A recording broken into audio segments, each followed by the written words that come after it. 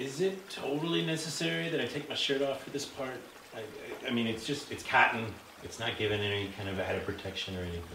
It is tradition that any future king face any challenges to the throne with no shirt on and with simple hand-to-hand weapons. Yeah, I had a few notes about that too. I feel like as king I should be able to make just any kind of declaration I want. Like, oh, if you want to fight with your shirt on or go to a public pool with your shirt on, that's totally cool. Boom. There. That's the declaration. Also, this whole fighting thing to determine who's going to be king, it sounds like you're pretty much just setting yourself up for the best bully gets to be king. It's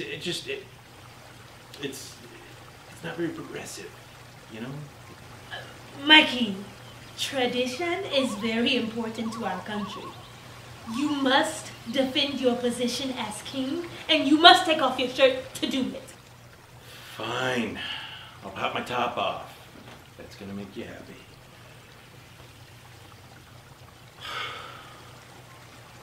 Oh, cool. Great. Awesome. I'm glad that you invited me to your public body shaming. This is cool. Enough! I have come to challenge for the throne. The mountain people will be heard. Cool. So are you gonna take your little shirt thing off, or? As is customary, the fight ends when one of us dies or one of us submits. Okay, cool. Got it. Let's get it on.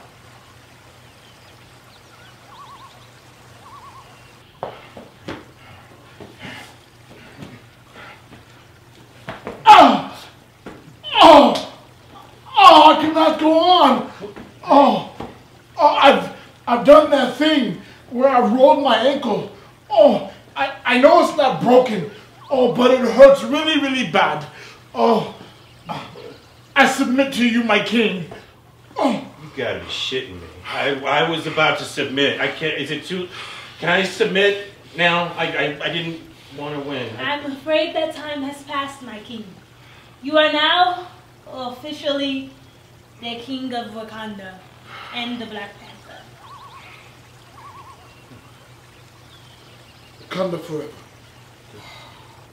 Am I allowed to do that, or is that just for you, not you people, but like?